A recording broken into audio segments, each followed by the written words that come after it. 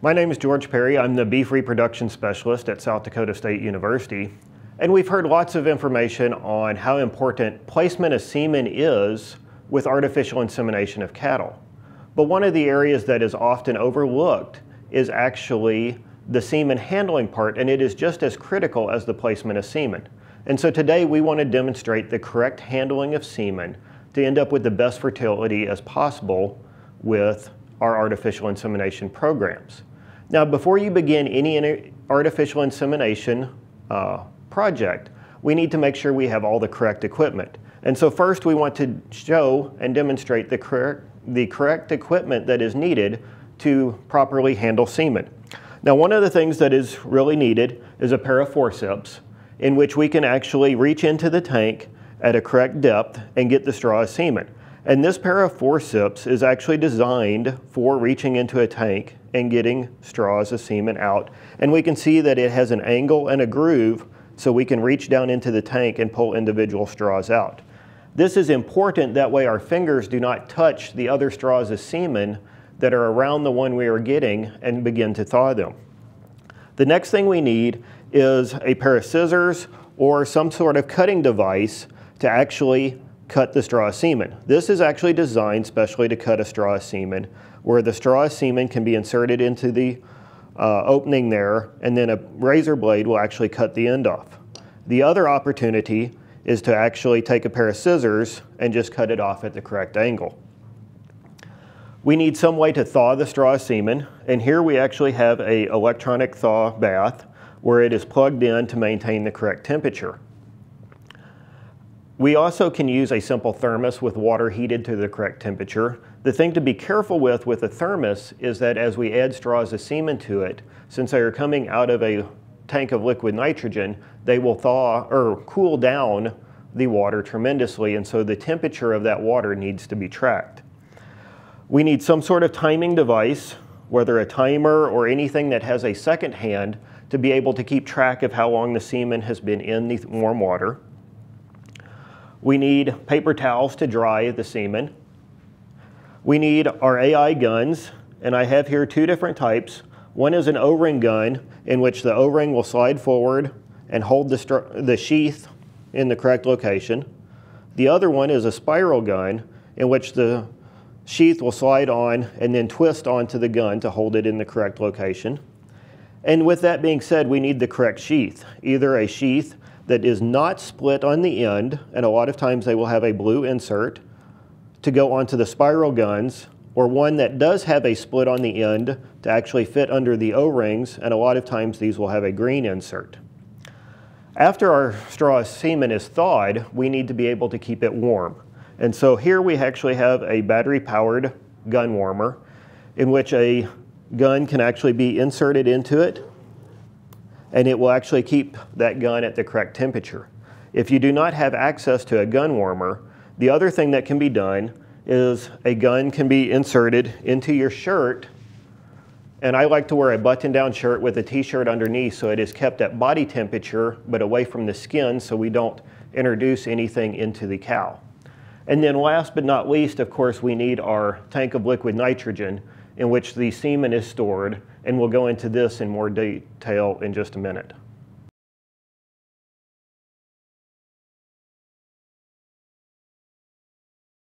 And so now we will take a little bit of time and explain a liquid nitrogen tank. And so here we actually see a liquid nitrogen tank that has been cut in half. When we look at this tank, we actually see an inner tank. Inside here is where the liquid nitrogen would be, and then the semen is stored inside the canisters. We can also see this outer tank, and between these two walls we have insulation, and it's also vacuum sealed to increase the efficiency of that insulation. Now, one of the things to remember anytime you're dealing with liquid nitrogen or anything that comes out of it is liquid nitrogen is very cold. It is at about a negative 320 degrees Fahrenheit. And so we need to take safety precautions anytime we're dealing with it. When we're looking at this tank, we can see here a black line about 4 inches down the neck. This is where the frost line would form inside the tank. This frost line is critical because that is around a negative 160 degrees Fahrenheit. And even though at that temperature the semen will stay frozen, if we get semen above that line for any extended period of time, it will actually begin to thaw and we can damage the sperm inside that straw semen. Inside the tank, we can see there's 2 canisters shown here. Each one of these, inside a canister, we will actually have canes of semen. Inside the cane, there will be 2 goblets. Each goblet will hold 5 straws of semen. And so each cane will hold 10 straws of semen, and each cane should only contain semen from 1 bull. To demonstrate how we would actually do this inside of a tank, we can actually pick up the canister up close to that frost line. We can reach into the neck of the tank with our forceps, pick up the canister, take out our first straw, and then place it into our thaw bath. If we're working out of the bottom canister, or the bottom goblet of this cane, we can easily remove that.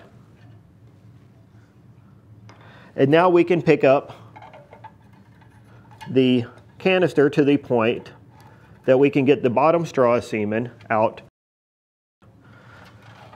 We want to try to minimize the amount of time that canister is up in the neck, and so we want to move as quickly as we can and then return that canister down to liquid nitrogen to keep the semen at the correct temperature.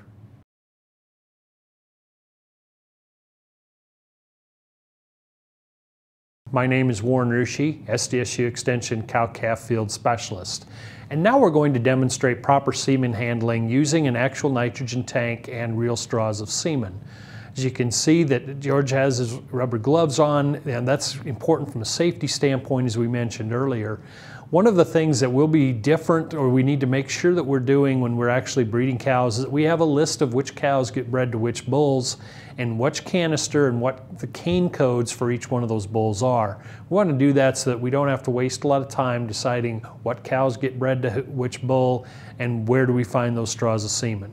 Well, once we've located the correct straw of semen, and George is showing he's pulling the canister up into the neck, keeping it all below the frost line, locating the cane, and then grabbing the straw of semen with his forceps. And as soon as we get that, secured, then that immediately goes into the thaw bath. So as we take the straw out of the cane, we want to make sure to give it a little tap or a flick to remove any residual liquid nitrogen that might be adhering to that plastic straw. We also want to make sure that as we're putting the straw into the water bath, we're not looking directly over that water bath or have our head directly over that. Because in the rare instance, if there's a defect in the straw or there was some liquid nitrogen that was adhering to the straw, that straw could explode and go straight upwards, causing some injury. So we want to make sure that we're not looking directly over that. And finally, we have to also remember that these are live cells we're dealing with. So as we're working in the outside in the sun, we want to provide as much shade as possible so that the sunlight and the UV rays aren't killing the sperm cells. The thaw bath, we need to have the water somewhere between 94 to 98 degrees. If we're using a manual thermos, it's very important that we keep monitoring that with a thermometer and adding warm water as necessary.